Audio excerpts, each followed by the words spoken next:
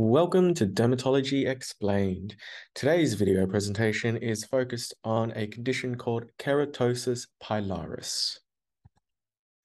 Keratosis pilaris is amongst one of the most common skin presentations and can be considered a normal variant. It is the most common form of follicular keratosis.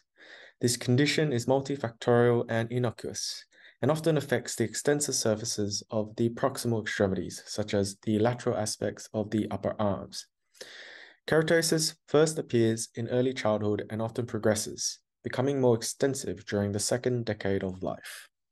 It is characterized by small, rough, folliculocentric keratotic papules, as seen here in this image. Who gets keratosis pilaris? It is most common in adolescents, with 50 to 80% affected. This disorder is also frequently seen in adults, with 40% of the adult population affected. It can affect all races, and it affects males and females in similar proportions. Its onset is often the first decade of life, and symptoms worsen during puberty.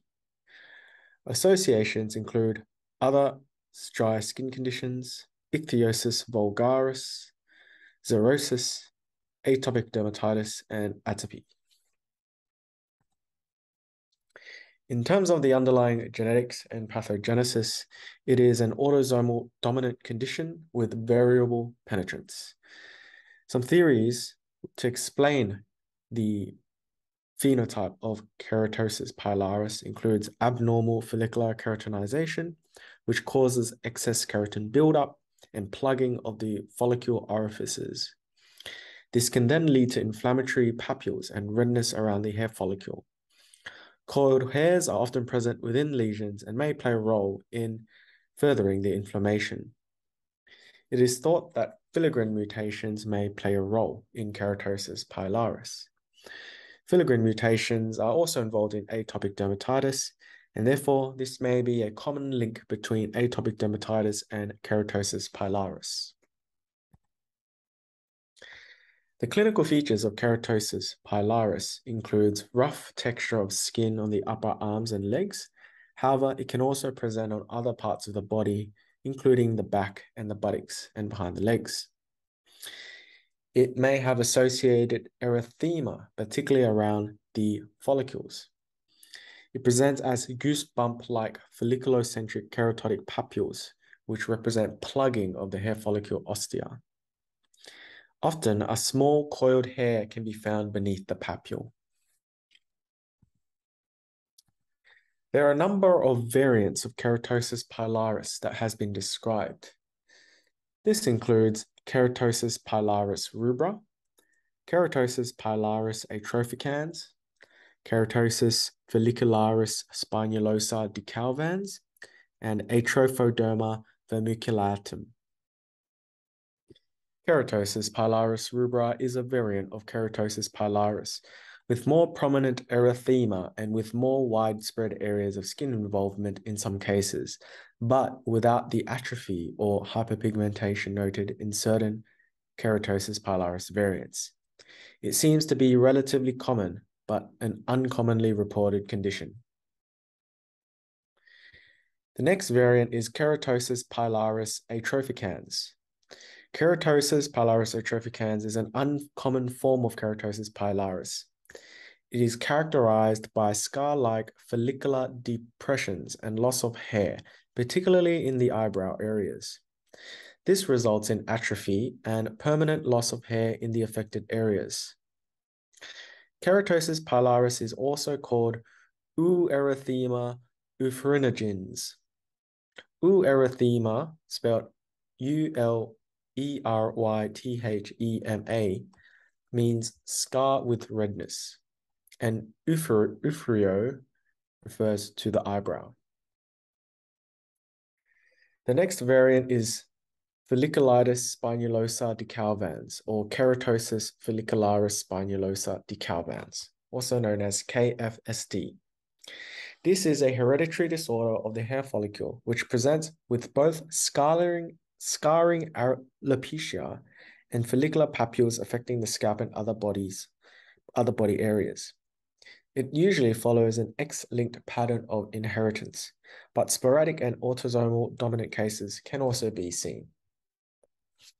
The next variant is Atrophoderma vermiculatum. This is a rare, progressive, benign follicular disorder that affects primarily children. It is characterized by the development of inflammatory keratotic papules of the face that form pitted, atrophic, and depressed scars in a reticular or honeycomb pattern, as seen here. There are a number of other conditions that are associated with keratosis pilaris. This includes atopic dermatitis, ichthyosis vulgaris, erythromelanosis follicularis faciae et coli, which comprises erythema, brown pigmentation, and keratosis pilaris, Graham-Little Picardi-Lassier syndrome, cardiofaciocutaneous syndrome, variety of other conditions including Noonan syndrome, diabetes, Down syndrome, woolly hair, and obesity, as well as drug eruptions which result in a keratosis pilaris-like eruption, such as with vemurafenib. A punch biopsy is not usually indicated or necessary to make a diagnosis of keratosis pilaris. However, if it is done, the histology would display the following features: marked follicular plugging of the hair follicle orifice with hyperkeratosis, hypergranulosis, and acanthosis of the epidermis. There may be some lymphocytic infiltrate of the dermis, and hypergranulosis may also be present in this condition. What are the differentials for keratosis pilaris? This includes lichen-nitidus, lichen spinulosis, perforating dermatoses such as chiral disease, milia, acne, atopic dermatitis, keratosis follicularis or Darier's disease, and trichostasis spinulosa. In terms of the management option for keratosis pilaris, firstly, there are general skincare measures to try to reduce irritation and triggering keratosis pilaris. This includes prevention of excessive dryness, using soap-free washes, and regular moisturizing with emollients. First-line treatment options include exfoliative sponges, AHAs including lactic acid and glycolic acid, or alternatively, using a urea cream with percentages 10 to 20% as an example, or salicylic acid wash or creams. Second-line treatment options include topical retinoids such as adapalene and comedone extractor. Third-line options include mild to moderate topical corticosteroids, topical tacrolimus, or oral isotretinoin. Fourth-line options include chemical peels, lasers such as pulse dye laser or intense pulse light to target the redness, as well as photodynamic therapy. I hope you've learned something today about keratosis pilaris. We will see you at the next video.